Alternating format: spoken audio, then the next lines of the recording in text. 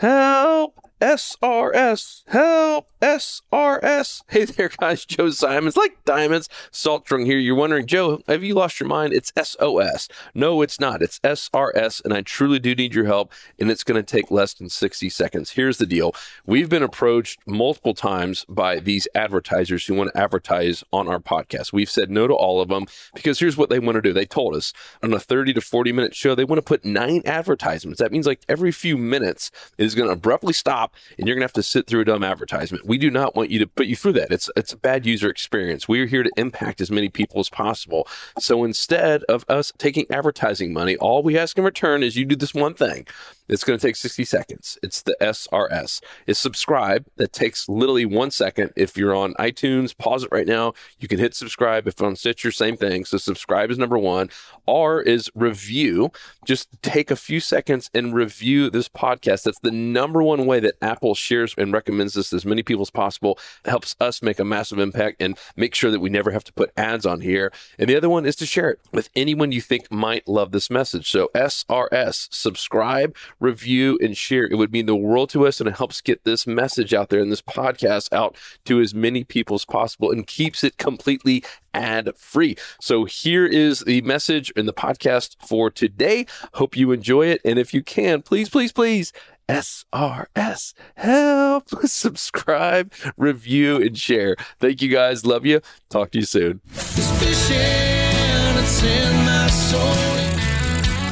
Welcome to the Salt Strong Podcast, disrupting fishing entertainment as you know it. Prepare to laugh. Prepare to get to know fishing legends in a whole new and unfiltered way. And on occasion, you might even learn a thing or two about fishing. Here's your host, Joe Simons. Like diamonds. Snook on. Snook on. Doing some beach fishing. Yep, troll motor died. We were near the beach, so we said we might as well do a little beach fishing. It's the second one Lukey's got there. Power Prawn might be the winter chicken dinner. Yeah, I've got the Power Prawn Junior on, and these snook have just been loving this thing. It's a little 1/8-ounce jig head. Let me get this guy out of here real quick. All right, come on there, little buddy. Ooh, ooh. Small little fella. Yeah, beautiful, beautiful snook there. Get the light on him. That little Power Prawn Junior right there on the tip of his mouth. You can see it's been on the beach. This nice, just white looking snook. Let's get this guy off and let's catch some more. But a whole lot of fun. So we should be able to get some bigger ones, but this is at least a good start. Let him go.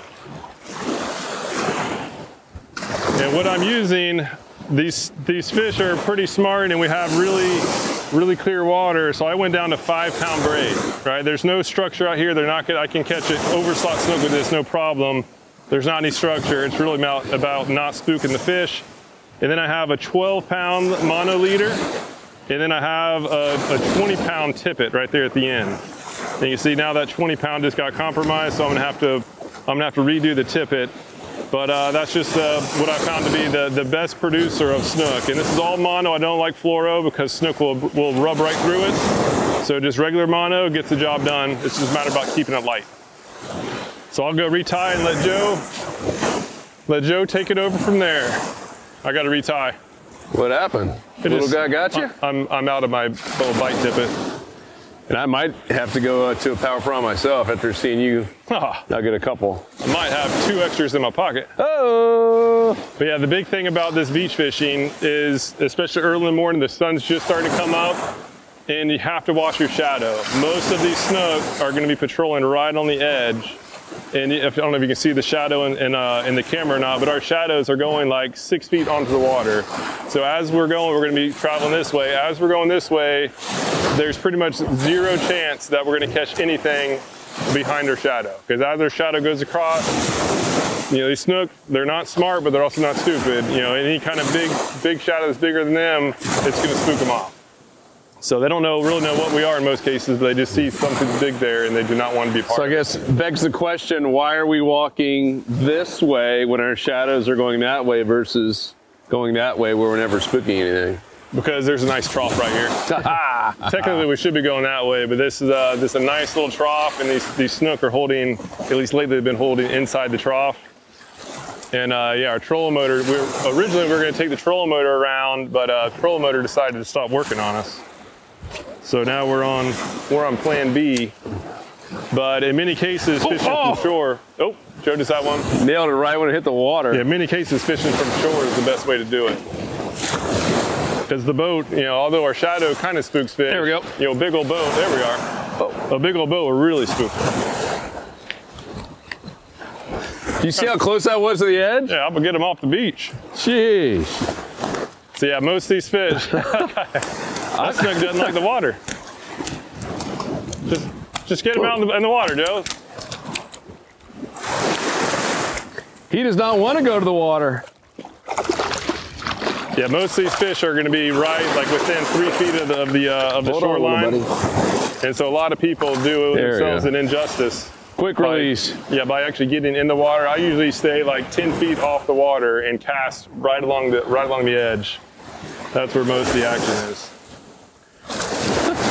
So this Aggressive little guy there. Yeah, he wasn't playing around.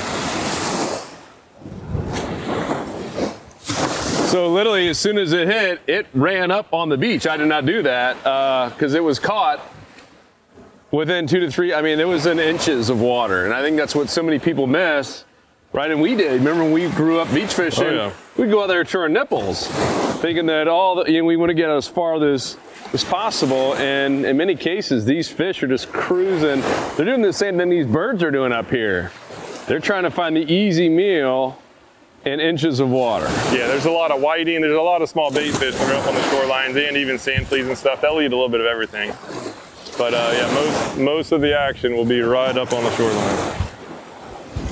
So I'm almost back in action. I'm doing a blood knot in case you're wondering about the bite tip. We've had questions coming on that. So it's a line-to-line blood knot. So it's the 12-pound mono down to the 20-pound mono. And then we're going to give ourselves like a 10-inch bite tippet, and we'll be good to go.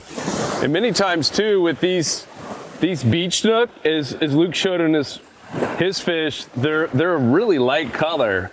And I've seen people they think it's going to be really dark in terms of seeing the fish go by. And many times you don't see them until they're close, right? They're blending in just like they're meant to.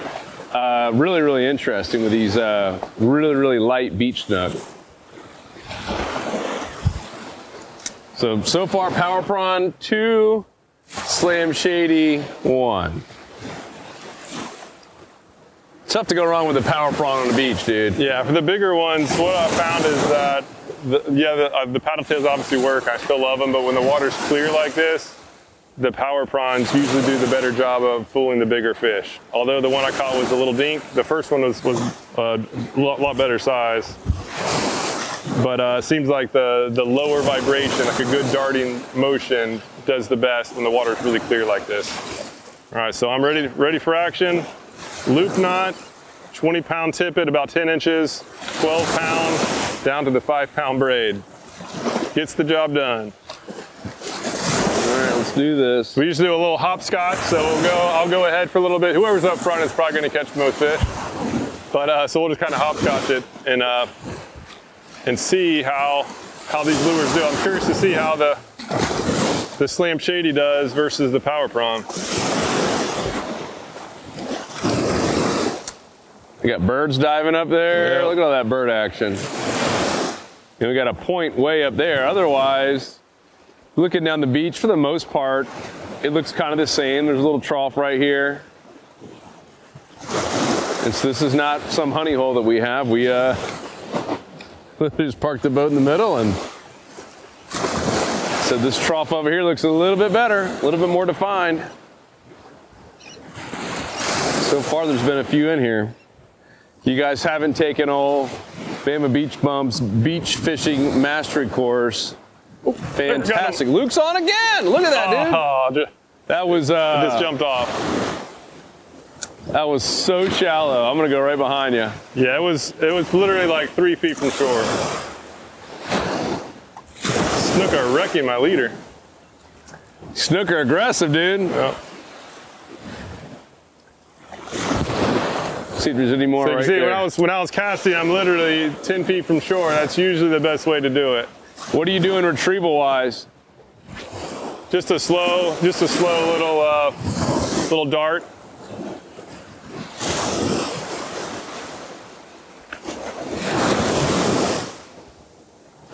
Yeah, anyhow, that Bama Beach Bump course, really, really fantastic.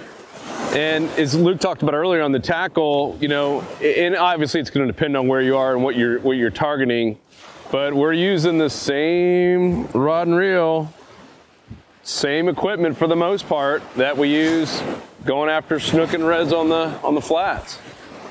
Yeah, I was tempted fate there. That snook got some rubbing on the line, and this is light tackle, and there are pretty high odds of getting some bigger fish doing this too, so I'm going to go ahead and just play it safe and retie.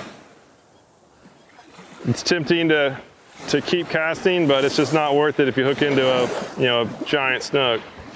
Hey, something kind of unrelated, but for you podcast listeners, we did a podcast, gosh, it's been a month or so now, about these deep trawling, these nets, and we won, if you can believe it. Noah, I think after all that feedback from so many recreational anglers and really just people concerned about taking trawling that close to this really, really important reef, they turned down that amendment to let these rock shrimp trawlers get back in there.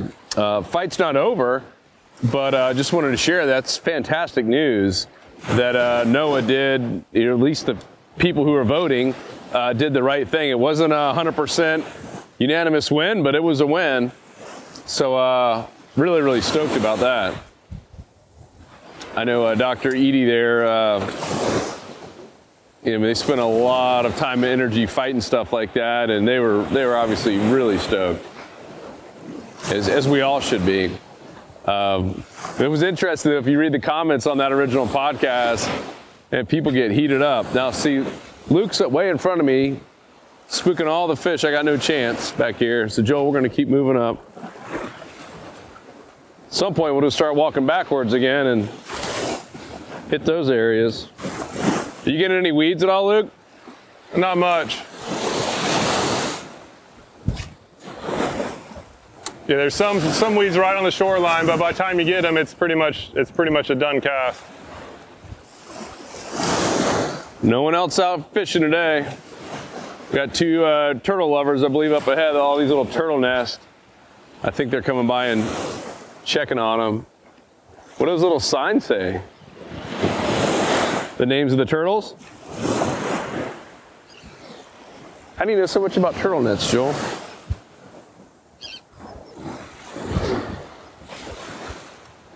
Either you're a turtle nest fan or a poacher, one of the two? Oh, okay.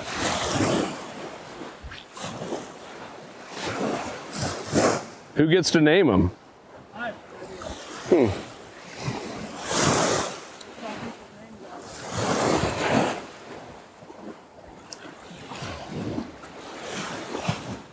I wonder, those are the people who probably sponsor it then.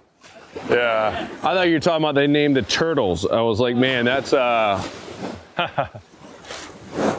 Trey and Jane Kennedy. My eyesight's correct. That's cool. Thank you, guys.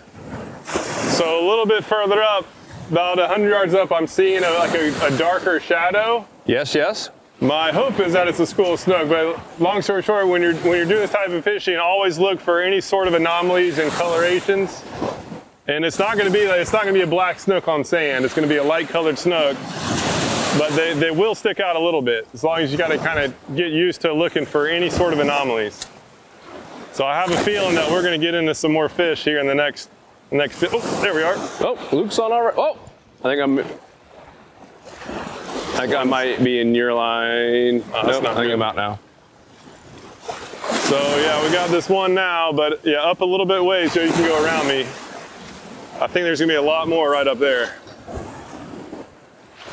This one's a little bit bigger than the other one, but yeah, still not a giant. I see that dark area up there. All right, come on, baby. Power prawn is whooping the Slam Shady today. Yeah, it's a lot of fun on this light tackle too. Again, 5-pound braid, a little 1,000 size, little 1,000 size reel. Unlike Joe, I try to keep the snook off the sand. I did as well. The snook did it on himself. Oh. Come on. There we are.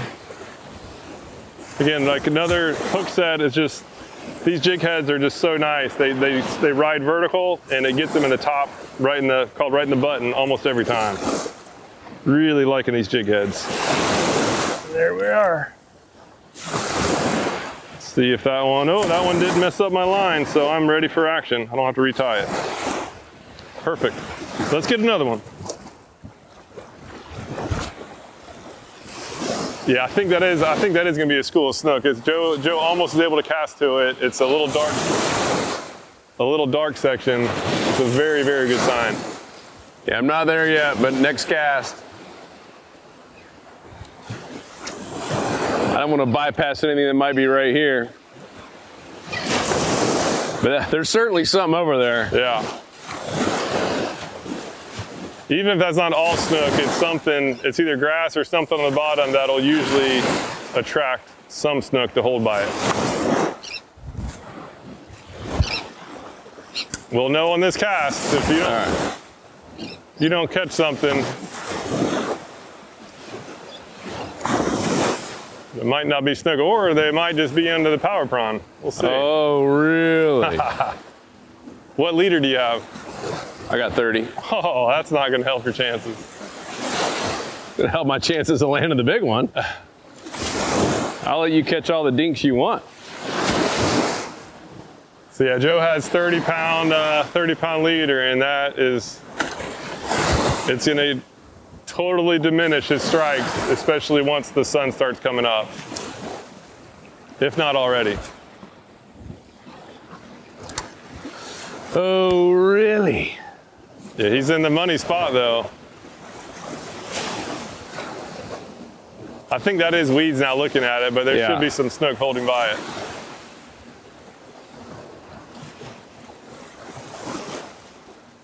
Yeah, it's always a tough call, you know. I'm sitting here not carrying anything else with me, and I don't have to be retying like you all the time, so I'll take a chance. I go 30. Oh, what snook just struck. I just saw it out there. Yeah, another 100 yards. It's feeding on bait up there, Joel. Yep. I don't know. Hit right on the shoreline.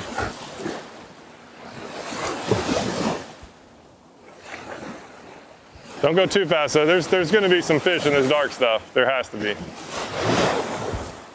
Looks too good to not hold any. So as far as the formation, if you're using two people like this, it's obviously easier with just one person. That way you can just kind of go up the beach like Joe's doing. So the first person should stay further up to keep that shadow away. And then the guy behind, knowing that these fish are already spooked, now I can just shoot it straight down the edge and target these shallower water fish.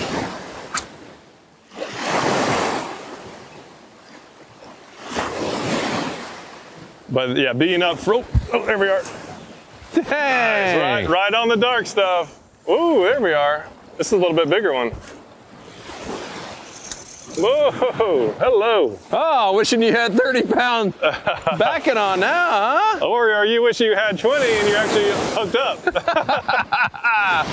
Oh, it hurts. Oh, It hurts. yeah, it's hooked deep too. I can feel my line rubbing. Yeah, this sensitive rod, I can literally feel my line rubbing on its mouth. This is one of the custom rods that we're doing with mud hole here. Oh, where is it? Let's see. There we are. Yeah, still not a giant one, but it's respectable. It's bigger than the other ones. And I just lighten the drag. I can still feel that line rubbing. It is not good. So every time that snook is shaking its head, that's just rubbing more and more line. And so I need to put less and less pressure on it.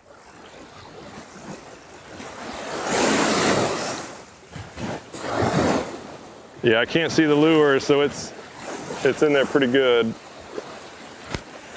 All right.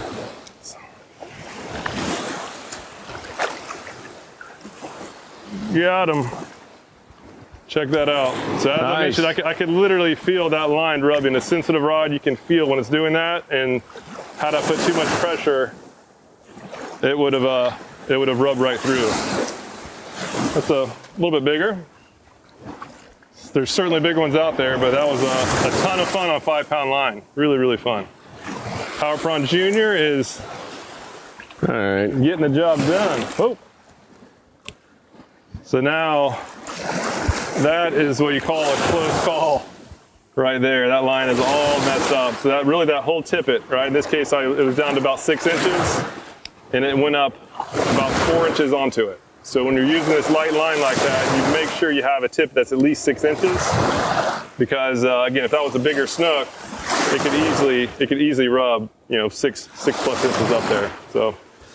All right, give me a Power Prawn Junior. I'm going to switch over, and then we'll know if it's the line or not. So you have 2 options. You got. Oh, you don't have jig heads? I do have one jig head too. So you've got. Actually, I don't have the football jig head. What do you have? I just got the 1/4 ounce. Okay, I got a little trout eye. So you can do the Slam Shady or the natural. I can just stick with my normal jig head. And then that's the jig head I have. So we're going bare bones here. This is what brothers do. Can you guys see how far offset that is? and rust. It's like it's bent. Dude, Okay, take that thing back. I'll take it back. Jeez, I don't even know why I cut off to begin with. I'll hold on to my Power Prawns too. Unbelievable. So yeah, this wasn't a planned trip, so we don't have all of our stuff. No, we do. It's just back there in the boat. I might have lost my other line. Dude, I might be out of commission. That's the jankiest jig head I've ever seen. Yeah, I think. Oh nope, we do have the line, so I have my last bit of tippet. All right. I was gonna say you could have borrowed some of mine. You've had 2 gloves this entire time? Yeah, from the Rockies. All right. All right, so give me I do want a shrimp though. All right. Loogie. Take off Shady, put him in the pocket. So always hold on. Always nice to be ready for action. Do your soft plastics. Or do you want to, I got a Slam Shady too if you want to try that. I'll take this one. So quick retie here. This is kind of frustrating where you have to keep retying with these short tippets, but it's worth it to actually be getting the action. And over time, these knots get quicker and quicker to tie. There's the blood knot, and now we'll do the non-slip loop to the lure. Got it sitting on my shorts. This jig head's way too big for this little guy.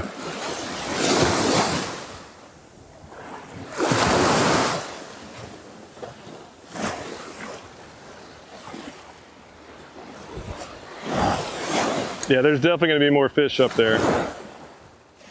This is such a night. We've got a trough and some dark stuff on the bottom. That's just a recipe for some snook.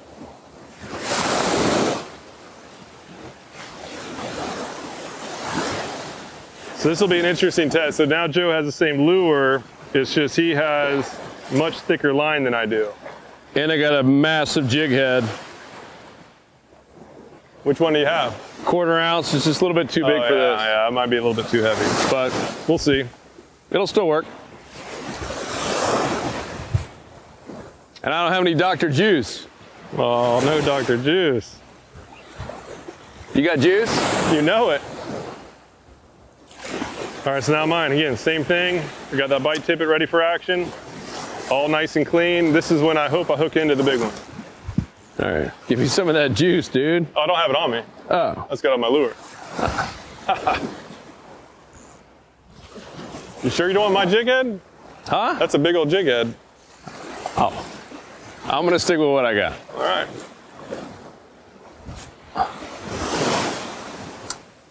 The jig head is literally rusted and bent. I was in a hurry. I knew the snook were gonna be here. Yeah, I mean, the bite stays on. We go back to the boat and actually get all of our gear. Yeah. Some Dr. Juice back. But when you got a bite, you got to stick with what you got until it stops working. Yeah. So right in that black stuff right now. What it is some little grass. It's some dead grass. It's just sitting on the bottom. Because I've snagged some. So even though it's just dead grass sitting there, that's enough to hold some fish. Because out here, this is just a boring beach, like nothing. There's no structure, no rocks, no nothing, and just anything other than flat sand will usually be enough to. We got a bird up here looking at bait. Yeah, that's about where that snook hit earlier too.